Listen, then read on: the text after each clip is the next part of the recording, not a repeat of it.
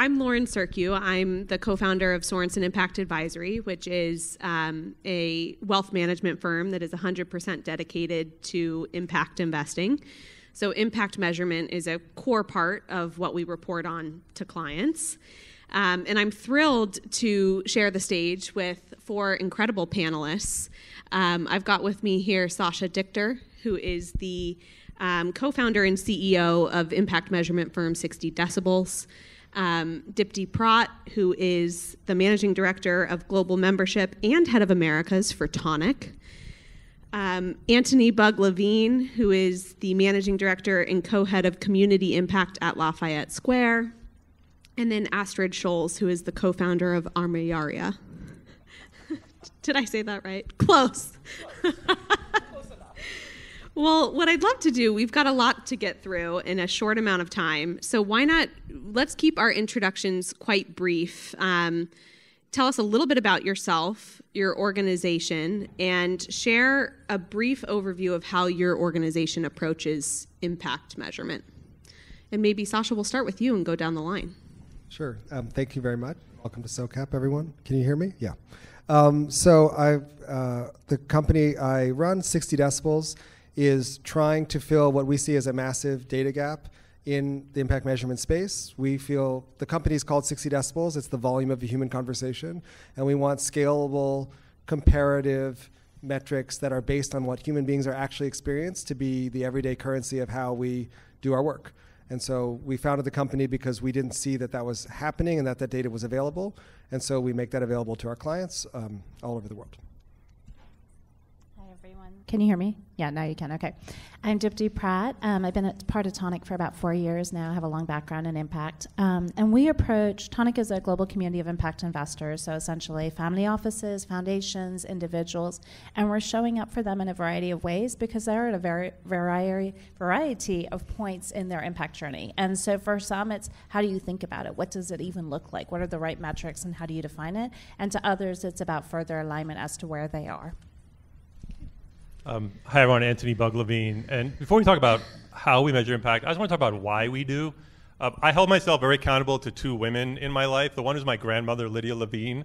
And I knew, she was a Holocaust survivor, and I knew, before I can remember when I learned, I knew what happens to societies when we stop treating people as people.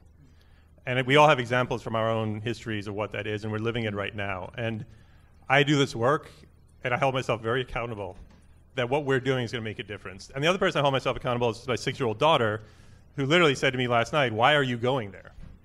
And I feel like, you know, impact investing to me is about this. We're claiming we are here not just to pursue money-making careers, but also to make a difference. And I feel like that's, to me, it's not, you know, how do you report or it's those abstractions. It just comes down to we're all in some way doing this work because we want to make a difference in people's lives. And that's why, you know, we're doing what we're doing on the measurement side. We get into the specifics. Lafayette Square, where I work, sort of 2 roles. We have a for-profit asset management company, and I think we are trying to answer the call that the Global Impact Investing Network made a few years ago, where they said the impact investing industry requires us to scale with integrity. To scale means you have to be able to mobilize institutional assets managed by pension funds. And to do it with integrity is, I think, what this conversation is about. And I also represent our affiliated nonprofit. We're sitting down alongside government and saying, how can we help bring private sector capital to contribute to the national interest that government is defining? You cannot do any of that unless you have a really credible way of measuring, managing impact, and differentiating ourselves from the investors who are there for very different reasons. And I'm Astrid Scholz. I'm a recovering nonprofit executive turned tech entrepreneur. And my company, Armillaria, named after the largest living organism on Earth. Look it up. It's a fungal ecosystem. It's programmatic, the name. It's invisible infrastructure. And that's why we exist. We're building digital infrastructure to mobilize people and innovations and capital to actually address and achieve the Sustainable Development Goals. And when I was in the nonprofit world and we were creating innovative impact finance vehicles to, for example, turn industrial forests into ecologically managed forests, for every impact investor, there was a different impact measurement system. Yeah. Sound familiar to any entrepreneurs in the room?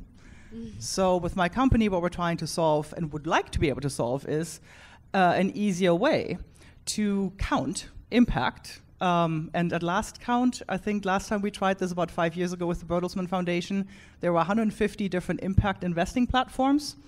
They all use different measurement frameworks. So I'm here to fire some of those shots. That's got to change. We need, and you can tell from my accent, I'm German, so I'm looking for more efficiency in impact measurement. That's great. Thank you all for sharing with us. And maybe, Astrid, we'll stick with you, and then we'll come back down the line. I want to just take a minute to set the stage and get a State of the Union on the impact measurement industry. And I'd love to do kind of a two-part question. The first is, what are the biggest challenges that you're tackling today around impact measurement? And then the flip side, any breakthroughs that you've seen, either kind of at the industry level, or that you feel your firm and team has had recently?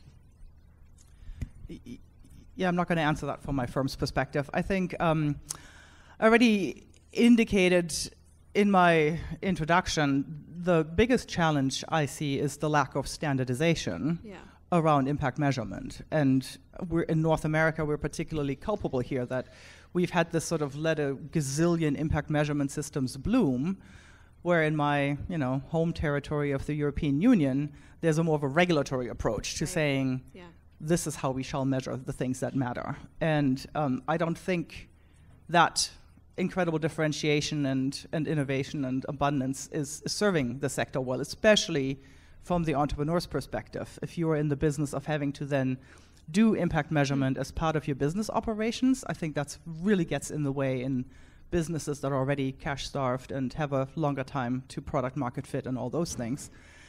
The flip side of this is some of the opportunities I see. I think the biggest one might be that because of technology and these supercomputers that we're all holding in our hands, it is now possible to collect impact measurement at the quote-unquote beneficiary level. I don't like that terminology, but we can actually get real-time information from the people who are being served with various interventions. And I think that's very exciting that exists now, and it's not nearly ubiquitous enough, but that's one of the rays of hope I see.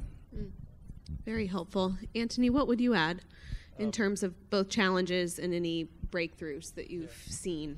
Yeah, so, again, I think part of my commitment to my grandmother, my daughter, is not to waste time on bullshit. So let's be real. I think the biggest challenge to impact investing, and not just to impact measurement, but to the realization, the aspiration we have in this room that impact investing will be a generational force for progress in our society. I think that's what we're all committed to on some level. To me, we are in a moment of balance. That could happen, it could not happen. I think the biggest challenge, which is related to this conversation, is the lack of discernment among asset owners and the people who manage their money. And you guys are different. You're trying to build something really different. Your members represent, I think, some of the more discerning, and certainly you work with them. But when I look at it overall and what we're encountering as a firm, I think if we look back in 10 years and say we actually didn't do what we could have done, impact investing was never supposed to be measured by the number of dollars moved. It was supposed to be measured, at least as I understood it, our success was going to be measured in the lives we impacted and the people and the planet. I think the biggest challenge is if the owners of capital and the people who represent their money and make investment decisions are not discerning on impact. From a purely market Darwinian perspective, the firms that take impact management seriously will be investing in a set of costs that will not be rewarded by the market, and a Darwinian process will weed us out. And what will be left will be the mainstream firms that are slapping impact on and doing it in the lowest cost way. And I don't say that out of any bitterness. I think that is a completely predictable reaction to the way our systems are set up. So that's the challenge. I would love to hear from you about your members and what you're trying to build. But I think that you can't expect the entrepreneurs in this room and the fund managers in this room to invest in a set of management principles or costs that are not rewarded by their discerning investors. In terms of what's interesting, I'd say what we're doing at Lafayette Scholz, I'm super proud of. 3 things. We don't have an impact report. If you want to know about our impact, read our SEC filings. This should not be an innovation, but when we did this last year, I asked everyone, many of you in this room, you're looking at all these fund managers who claim to be having impact. Are any of them actually embedding their impact reporting? This sounds esoteric, but if we lie in our SEC filings, we are going to be fined, go out of business, or worse. If we write a glossy impact report, there's no accountability. So if you're serious about impact, put your impact reporting into where it's accountable. That's one thing we're doing. The second thing I really treasure is anyone out there who is producing impact reporting, and I talk about this, be an owl rather than a peacock. So most impact reports are they're a peacock. It's let me tell you about how pretty I am. These are the great things we did. That can't advance the work because I can't learn anything from the nice pictures you have of the people you help and the stories you tell, where the motivation for your work is to sort of present something nice for investors. So be an owl. Write a report that's about what you learned. What was your hypothesis about how you generate impact? What did you learn by both affirming and refuting that hypothesis in the work you did last year? What are you going to do differently because of those learnings? I will read any report that's structured around that. And I think, again, there are people out there who are doing that. But I understand the pressure to be a peacock because when you're facing non-discerning LPs, that's what they want. So you give them what you want because we're all trying to survive. The last thing I'll say, and I'll leave this to Sasha to really pick up, you've got to be talking to the people whose lives you claim to be making a difference to, but I'll leave it to him to pick that one up. I love it. I love the owl, not a peacock. I think that's a really, really good metaphor. Yeah, I mean, but in your work, you look at funds all the time. How helpful are the peacock reports for you to make a judgment as an investor about how a fund manager is doing? The owls are much, much more helpful. But I will say, I do think clients and families also enjoy the storytelling component. I think, whether it's on the grant making side or investing for impact, I think perhaps a mix of the two. Maybe there's a bird in the middle that that I think is accomplishes both quantitative and qualitative. Dipti, what about you? Back to challenges and any breakthroughs or things you're proud of. Yeah, great question. So I think the first thing is, a lot of what's said, right? The complexity is so difficult and hard to overcome, and also paralyzing because you don't want, how do you take that first step? So I think simplicity is incredibly important. Where we see additive is where is there comparative conversations, where are there conversations where you're sharing and exchanging and dialogue together and learning, because that's where we're all pushing everything forward and we're questioning and understanding and coming from a place of curiosity. And the other big issue is that, to that point about regulatory, right? Regulatory means you're going to change the conversation. If this is one of many approaches and everyone has equally as many approaches, how do we learn and how do we go forward? Very helpful. It's hard to go last because I want to build on all of these things. I'm like, wait, another idea. I love what everybody said. I'll just try to build on that. I think to me, in addition to what has been said, within this context of measurement of impact, we have spent as a sector 15 years convincing people who will pay attention that this is not a useful activity. And so I think it's incumbent upon us to actually meaningfully prove that engaging in this activity will create meaningful value, which we have failed to do. So just think about it, we have to make up so much ground to get to the starting line, because if you've been paying attention, it is deadweight loss in economic terms. It is a tax. It's just noise to make these reports that nobody really cares about. And if you're an entrepreneur, it's something you want to get done with so that you can get back to doing your work, which is pretty paradoxical because most of these entrepreneurs are committing their lives to solving really hard problems. So the fact that that entrepreneur wants to get this activity over with and go back to doing that thing means the thing they're trying to get over with isn't providing value to them, which is the core problem. So I think we have collectively have to have a branding problem, but a value creation problem first and foremost, which is create meaningful value through the activity of doing this measurement. I think then to build on the simplicity versus the complexity, and I'll just speak now, our world at 60 Decibels is really mostly confined to things that are social impact related for private capital, which I realize is a huge simplification of the whole world, but just that's all I can get my head around for now. We call the company 60 Decibels because of the volume of a human conversation. To Antony's point, I think there should be a Surgeon General's warning on any impact report at all, peacock or otherwise, that was published without speaking to an actual human being. And should just say it in giant letters. We did all of this stuff. We didn't talk to one actual person. And I think 90% of the reports would have that warning label. And I think that would be a nice feedback mechanism to your discernment point. But again, where we've been building what we've been building is to say all of the, I don't even know all the frameworks. I need to keep studying up on European regulation because I do think it's important. But all the stuff we've done before that, it's complex because it's outside in. And so where we have been trying to make progress is to say, if you start by speaking to human beings, that will get you meaningful data. And let's solve that problem from there. And the simplicity will come from that. And then we can figure out how to feed in to other things.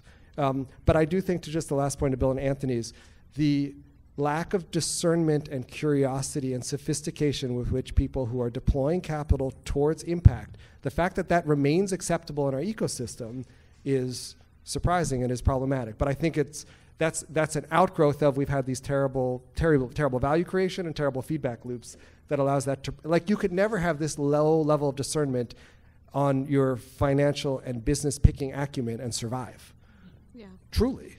So, I mean, that's what's fascinating, is that we are this far into our lives as a sector, and it's okay to show up and be like, trivialize, really, what Antony very succinctly described as our whole purpose. Yeah, very, very well said. I think it's a big challenge. And I'd love to turn, maybe we go a little bit deeper. Dipti, I think I'll go to you. And I'd love to hear a little bit at Toniic, what your families and institutions are looking for as it relates to impact measurement. And how have you, I think, everyone's just talking about this first layer of challenges that we have in terms of putting together useful OWL-like reports. We have yet another challenge, which is rolling all of those up across lots of different managers and direct companies for families and institutions. So talk to us a little bit about that challenge, how it's evolved over time. Yeah, great question. Okay. So at Toniic, because we're representing a wide type of individual, we're also representing different geographical approaches. 45% of our community is here in the Americas, 45% in EMEA, and 10% APAC. So that means people are focused with different challenges. But at the heart, it's what Antony is saying. Why are we showing up and doing this work? Why do we get up every day? And so for how our members approach it is essentially we have a platform tool called Toniic Tracer. What it does is it aligns across SDGs to say, what are you measuring against? What is the metric that matters to you? And how do we help? And rather than saying this is unique to us, it's rather built on Iris Plus and built on other things to allow for us to take that comparability of what's already going on in the market and the ecosystem. And then the other thing that I would say is because people are at different levels, for some it's understanding what impact measurement's going to look like. They're still defining what is that metric, what is that thesis, or what are they going to approach. So helping them to understand that. We have an educational experience that allows for folks to come in and learn and think about how do you think about cash as an asset class and how are you going to deploy that in a meaningful way to meet your impact thesis. What are the types of assets that you're actually looking to deploy into? And also when you're thinking about, for example, catalytic capital, how are you thinking about that? What is that? That's a very finite pool. What are you actually looking to so that you can achieve the impact measurement goals that you're seeing? How we've seen the evolution and what that's looked like has been moving more from just focusing on what those metrics look like to focusing on what Antony is sharing. What is that approach around what are the impacts? What does that actually look and feel like for that entrepreneur or for that actual experience that the people on the ground actually need? Very, very helpful. Thank you. Antony, maybe I'll go to you next, and I'd love to hear, a little bit about how Lafayette Square has evolved in terms of impact measurement. Where did you start? Where are you today? Where do you hope to be? Yeah. So I think one thing I would say for the lawyers, I can't answer the detail I'd like to, just because of how we're registered with the SEC. But again, I think Lafayette Square, founded in 2020, successful Wall Street entrepreneur, says, I don't want to raid the fourth fund, which I could have done of my old private credit business. I want to do something in impact, but with a specific lens around scalability. And again, this is not better or worse. It's just a part of the field we play in. I think there's a lot of other people who've got to be doing a lot of other things. But we are specifically trying to answer that question of how do you scale with integrity, which I said you have to be able to mobilize money from pension funds, from insurance companies, and from big institutional investors. That's the scale part. And then the integrity part, I think, is the challenge that we've had. And but not a challenge. I think it's an opportunity. So for us, it's at a very high level, and this is public. We're targeting, like a lot of you guys are. There's a geographic target. We seek to place capital in underserved and overlooked people and places in the U.S. you can hold us accountable. It's in our SEC filings. At least half of our capital is going to go to low-income places or companies that primarily employ low-income people.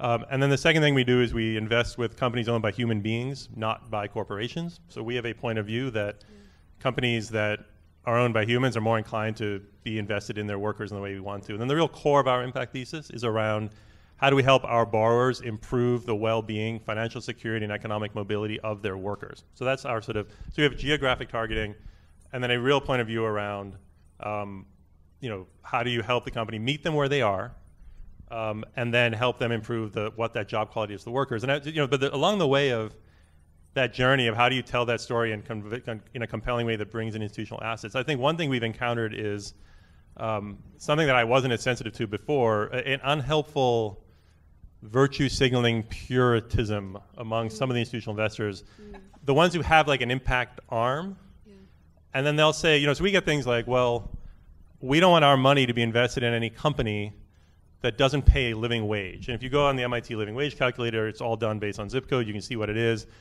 Most companies in America that employ most people in America do not pay living wage and doesn't meet that standard. And what the person in this firm said, well, look, we represent a massive institutional investor. We are the impact group, and we have a point of view that we don't want our money to be used on companies that aren't doing a good job, that aren't already paying a living wage. And I think I get that. So there's where we operate, which is the middle market, it's a mid-sized company in the U.S. There's 300,000 companies. They employ 50 million workers. It's the plurality of women, people of color, and poor people in the private sector workforce in America. That's who we target. Now, of those 300,000 companies, I bet not 1/10 of 1% pay all their workers a living wage. And those who do have outsourced all the ugly stuff, right? Yeah. So they just don't pay for cleaning and all that. Those guys aren't getting paid a living wage. So I get that you want your impact fund to be focused on helping people, but if you only invest in those companies that are paying a living wage, my question is, what about the other, 49.99 million people? So the reason I'm bringing this up in an impact management conversation and measurement, it's this real question of, are you measuring? What we're trying to say is, we'll provide you with accountable data based in our SEC filings, including conversations with the people whose lives we claim to be improving, about how we're making those jobs better and those people more economically secure. And we're going to meet them where they are. We're not necessarily going to say, just because you're not already sort of, high impact, you're not good enough for us. And again, it just goes back to a really simple question in my mind. If you go to the break room on the factory floor, our first investment was in a recycling waste management company in North Carolina called Zero Waste. If you go to the Zero Waste, which happened to actually be an employee ownership transition, so we were financing that. But if you go to the break room and you ask the people, would you rather we showed up and try to work with your company to make these jobs better quality, or stay away because of our impact purity, what would you prefer? I mean, again, just have that basic human approach to all this work. So it's a bit of a non sequitur, but I'd say, in general, we get away with too much with a lot of LPs. We can get away with the you tell nice stories and you guys show up different. And then the ones who are super discerning are sometimes unhelpfully purist. Interesting. Got to find the right balance. Astrid, I'd love to go to you and take kind of zoom over to Europe for a moment. And you mentioned, I think, a really staunch difference between the U.S. environment and the European environment. The European one is very much a regulatory-based environment, as you noted. We have Article 8 and 9 SFDR regulations out that are guiding how funds are supposed to be doing and reporting on impact measurement. Given your lived experience of kind of the regulatory regime, do you think that's the right approach? Do you think it's been helpful? Has it set out to achieve, what it was designed to do? You're asking the woman who left Europe when she was 16. Yeah, I will say and I say this with my recovering economist hat on, the thing about regulation is it really does it reduces uncertainty for everyone involved, right? Just you pick an example from a complete, little adjacent to what we're talking about. When Europe regulated plastics such that manufacturers would have to take it back at the end of life, I think the average number of polymers used in car production went from 23 to 2. Right? You make this a problem for BMW and Mercedes, they're going to figure out how to manage that supply chain real quick. And are those cars any worse? Of course not. right? Would the car manufacturers have come up with this out of their own volition in some, volunteer industry coalition? No. And so that's the benefit of regulation, right? And what's been so intriguing to me, and I haven't studied it in any depth, but what's interesting about the regulatory regime around ESG reporting that's emerging in Europe is not only are they requiring companies to adhere to a shared regulatory framework, which again reduces the number of variables and all that good stuff, they're proposing to certify the certifiers, right? So everybody running around with their own, so in this world, people who are, selling Iris Plus type platforms to everybody and their cousin, they would be the ones that are also getting assessed and how they're doing their work. And that's really interesting. I think when we sort of increase sort of the accountability across the board, and then I'm hoping that an outcome on the entrepreneur side is that it becomes much easier and much more accepted for the enterprises themselves to measure what matters to them, pick that out of the regulatory bouquet, right? Measure what matters, and then report that out, to your point, in SEC filings, or just on their balance sheet, wherever you want to make it visible, and share that with all their investors, as opposed to having to, at the moment, still customize, for everybody's impact framework. So those are just some advantages that come up top of mind here. Very, very helpful. And then Sasha, maybe we'll come to you, and I'd like to have you share your thoughts a little bit. There's been a lot of talk on social performance and benchmarking. How have you all kind of started to do this? What are your thoughts on kind of the approach and the practical implementation of it? Sure. We are huge believers in comparability of metrics. Like any metric at all, if it's a unique metric to you, I think is less worthwhile than another metric that you can compare with lots of other people. I think of this, therefore, imagine a 2x2, which is comparability, high-low in one direction, and materially important to the hypothetical person in the break room in the other axis. And to the extent to which there is a conversation around benchmarking comparability today, I think there might be high comparability, low usefulness is kind of where we are, right? So with my rant about how we've kind of built a not high value creating impact measurement system collectively up until this point, what that's left us to do is design metrics that, again, you'd imagine, like, what is the best metric systems I could devise, but it didn't really have the data that I wanted to, right? And so you're screening for the availability of data, and you're screening for things like process measurements, which are all useful, but they're just a means to an end. Yeah. And so we have to keep on evolving and say, now that we have the ability to get the data we really want, which is, again, I'll just take the person at the break room hypothetically, just because that could represent anybody, right? Yeah. The thing from the actual person or the actual carbon emissions, if you're interested in that. If you had that actual data that is materially important to that human being, and then had comparability on that, then things are very, very useful. The how you go about doing that, we have been doing that at scale now in a number of sectors. So just to give a concrete example, we just put out our second microfinance index report. It covers 114 microfinance institutions with a representative sample of their clients on 20 different metrics that matter to them. And those clients collectively, the 30,000 people we spoke to, represent about 60% of the 140 million microfinance customers globally, right?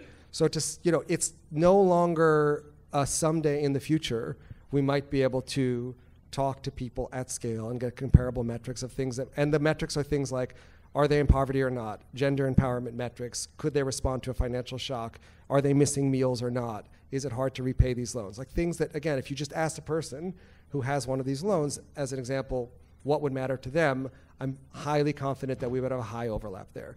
So it is all possible, but then we unfortunately have to go back to the beginning and go, okay, well, all these metrics that we've built that didn't have that in mind are probably not doing particularly well on this criteria of how meaningful are they to the affected human being. So we have to think of redesigning those systems. And again, unfortunately, if you're not a highly discerning consumer of all this stuff, you read things about benchmarks, performance measurement, you just have to like scratch the surface and be like, what are we comparing here and how useful, how material is it to that person? So I would say it's like a two-pronged thing. We are there and we've shown that we can do it at scale. But we need to have it be on the right metrics, and we're still at the very beginning of that, ironically, even because we're decades into this work. Very well said. I think that tees us up well for maybe one final question to hopefully help summarize where we are for our audience. What do you think the ideal end state is for impact measurement in reporting, and what is the gap that we need to close to get there? And tough question, a lot of meat on the bones. Astrid, Not it. Not it. I've got one that's not about impact measurement per se, but it would go back a little up a level, which is the whole why of all of this, again, has been we are going to direct more. Some people who care about this are going to direct more capital to more things that make more impact. That's the end state, right? Yeah. So if our measurement system isn't being used in that way and isn't allow for that, then somehow we're fundamentally falling short. And it is not the case today that things that create more impact, like they might qualify for certain kinds of capital, but if you had 10 interventions or 100 interventions and the top 5 or 10% of them from a material impact for the thing that you care about, when they show out and they're the best at that, it is absolutely not easier for them to attract the next dollar today. And that is the shift we need to make. And that's why measurement matters. It doesn't matter in and of itself, but it matters because we're trying to make things that make more of a difference more likely to reach more people in a deeper way. And if those two things remain disconnected, then it still is mostly noise instead of signal. Very helpful. Astrid, did you want to layer on? I will jump in and say I was so struck. I don't know if anybody's seen the sort of interim report from the United Nations on how we're doing against the Sustainable Development Goals. And one of the things that really stuck out is that for many of the however many hundreds of metrics they've identified as part of the overarching framework, in many we just don't have the data. We're not even beginning to be able to collect data, and we're halfway to 2030 since they were adopted. And so I'd like to see so that's a big, massive gap, some of which happens at the country level. But in the report, there was really interesting commentary around how the private sector can help. And I would actually look to the impact investing section of the private sector to sort of figure out how our measurement systems can ladder up to these international type comparisons. And across different scales, so that an individual entrepreneur who's measuring their impact in the community they're serving is vaguely, or directly reporting on the same type of framework that ultimately ladders up to the 17 goals. And that's where I'm hoping for much more investment into the frameworks and standards, and that is something we can drive from inside the impact investing community. Makes sense. And Dip, did you want to? I was going to say, I think the one thing I would say about this is how do we get more people in the room? So if the measurement is bringing more individuals, how do we make it accessible and understandable? Then we know we're doing well because there are more of us and there's too many people for this one room.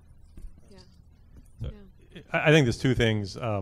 So again, if the point is we're trying to solve problems, we can only do that if we move more money to things that more effectively solve problems, which we can only do if investors become more discerning and start moving capital, as Sasha said, to more solutions on the margin. I mean, this is how capitalism works when it does what it does well. It creates a lot of problems, but the basic allocation of the marginal dollar to the marginally more productive as defined activity is what this whole machine has been about.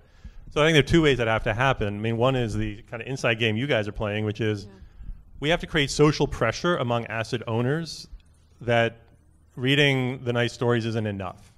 I can't do that. I mean, there's a lot of data science that says that kind of practice is arrived at through socialization, not through analysis. It's not like someone read a detailed report and then read an anecdotal report and decided this is better. It's the norms we've built. So I think we need groups like Toniic, we need groups like you guys to socialize a different expectation. People should be as embarrassed as stewards of their family money if they're not being discerning on impact as some of them are right now if they're not being discerning around making sure that money perpetuates itself financially. So I think there's kind of an insider game. But at the end of the day, I'm just going back to regulation. We're going to do another session on this afternoon. We do not get to scaling with integrity without this being regulated. And we have to, the people who are discerning on impact in this room have to run toward regulators, not away from them. We've got to reject our trade associations who push back against any reporting standards and say, no, actually, we need good reporting standards and we want to work with government to make that happen. I do not see, having done this for almost 20 years, that without people being compelled by regulators to do this, we're going to scale with integrity. We're going to get a lot of integrity, we're just not going to get the scale piece. So we have to work with our regulators, because at the end of the day, impact investing cannot reach its potential if the only capital being made available toward impactful things come from people who care about impact.